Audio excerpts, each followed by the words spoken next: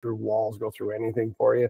I mean, there's a lot, and Will Malcolm is leading the team. He's on pace to get 107 points this year. I mean, yeah, there's a lot of talent, and defensively, they've really come together. I mean, they play a nice team approach. I think, I give Steve Toll some credit there for being the defensive coach and how well they're playing, getting a lot of guys like Evan Messenger, who's having I was going to say a career season, but I mean, this is his career pretty much this season. He's struggled to get into the league, and not because he wasn't a good player. I think when I talked to Tracy Clarke earlier in the year, I said, what's the difference? He said, he just believes in himself now. He just had to believe how good he was. And he comes in with that confidence. And Evan Messenger's been great. And they've got, a bunch of guys. I mean, Matt Hossack is one of the best defenders in the league. And people don't really talk about him because his brother's just probably the best defenseman in the league, right? But Matt is really good, the captain of Panther City. You've got Connor Sellers that they picked up. They paid a lot for Connor Sellers, a player and a first-round draft pick. To get Connor Sellers, but he's really good. I mean, they've got a lot of guys. Dylan Hutchison is a guy we've talked about before, who's really come into his own. Another guy who took a while to establish himself, but in this defense, he's playing very well. He's killing penalties. I mean, they have a lot going on in Panther City, and it's been a lot of growth, a lot of credit to Bob Hamley, the GM, and Tracy Clarke, the head coach, and the assistant coaches. And yeah, they're a tough team, and I think Nick Damude is close to being at the level of the very top goalies in the league. And I think on his good days, he absolutely is. When he's on, he is on, and he is hard to beat. When he's not, you can be down by a bunch early, because if he's shaky, and that's natural for young goalies, it happens. But I think Damude is not as consistent as the top goalies are at this point. No, the nice thing about like where he's at and where Dunkerley's at is they're on teams that can afford to let them get through that kind of slump. Like, nobody was expecting New York to dominate this year. They expect them to be better, obviously, but you obviously never want to have those games, but you're not expecting that team to win every game in the season, or even be able to, like, where it's even close, where you would think every night going in, okay, they're definitely going to win. They're definitely going to win.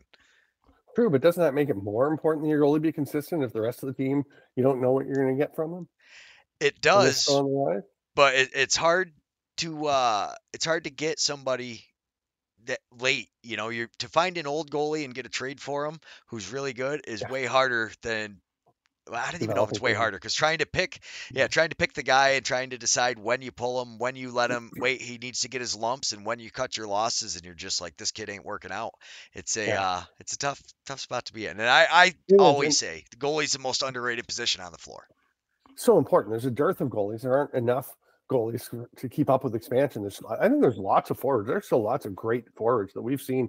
Some of the guys playing in the Arena Lacrosse League who are ready to go, and can step in and play in the National Lacrosse League and contribute. There are lots of defenders who are, who can go in and do good things and play a role but I mean, goalie is just so isolated and so exposed out there that if anything's going wrong, it's magnified, and it's hard. Goalies tend to mature later anyway. So, you see these guys who look at all the young goalies who are doing really well, and how many of them are still with the team that they started with. I mean, Cameron Dunkerley was drafted by Saskatchewan, who now has Thomas Kajek come in to replace Lane Rushka on the active roster, because they've gone through all. Lane Rushka was drafted by Georgia. Thomas Kajek, Saskatchewan did draft him last year. We'll see. I think he's a great young goalie. We'll see how it works out. Damude started out in San Diego. I think Damude started. I think he was San Diego, because Kells was Calgary, right? Yes, Landon Kells was in Calgary. Now, that's a little different because he's behind Christian Del Bianco, and you're not playing behind Christian Del Bianco. But Las Vegas gets him, and he's clearly a very bright young goalie prospect.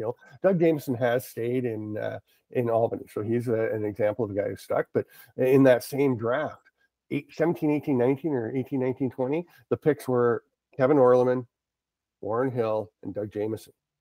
Jameson took a while, stuck around as one goalie of the year. Warren Hill, he never played. I mean, got activated a bit with Rochester, but with Georgia. He didn't play for them. Then went to Rochester as a backup, and then eventually got a starting chance and took over from Angus Goodleaf actually in the middle of the season there. Last year before Rochester moved to Halifax. He's been very good for them. up and down the last couple seasons, but he's a good goalie, really solid guy back there for them. And Orleman has bounced around, right? I mean, he was He was taken in by Buffalo for a little bit this year. Buffalo, yeah, wound up in Panther City.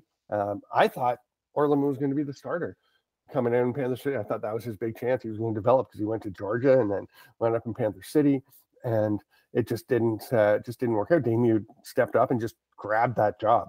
I mean, Dameud earned that, and Orleman's bounced around, and now he's in Rochester, where he's out right now. He's had some shoulder injuries, he had surgery in that, so he won't be back till next year. But these young goalies, it takes a while. It's very challenging. Yeah, so it's yeah, It's tough. It's tough. and, Yeah. And nobody ever yeah, wants to sacrifice a game because each one of these games is so important. These jobs are so hard to get as a coach or a GM. You yeah, can't really afford to wait usually. Not every team is committed as the ownership group that is now the Firewolves is to Glenn Clarke. And I mean, and now yeah, you're seeing it pay dividends. So, I mean, you keep people for a yeah, while and you believe in a vision, and then now you're getting to see the fruits of it. But it's so hard for these teams because you have a bad season or two and all the fans are, I mean, look, yeah, everybody's ready day, they want his head on a platter, and it's like, yeah, guys, they went yeah, big a couple of years ago. You knew it was yeah, going to cost them if it didn't, even if it worked out and they won a championship. yeah. you know you just gambled half of your future to get there, so it's like Yeah, I think Philadelphia's got some long-term issues they're going to have to address, and it's going to be challenging. I think Vegas does as well, as far as young teams go. But I think the example of Glenn Clarke is a good one because like you said, they've had a ton of patience. He explained to them, "Hey, I've got it's a 5-year plan. Here's how we go," and they're like, "Okay, we buy in." And it was, lots of teams say they're going to buy into that plan until the reality hits. And I talked to Glenn Clarke before or around the draft and said, "Hey, it's pretty exciting to have the first pick. Obviously you want to be better, and you don't get the first pick very often, right? I mean, yeah. in theory, you could get it again next year." He's like, "If we have the first pick again next year, I'm not going to be the guy making it." That's a good point. Like, you don't go back to back last places, and even with a very patient front Yeah. office, I don't. I think if Albany was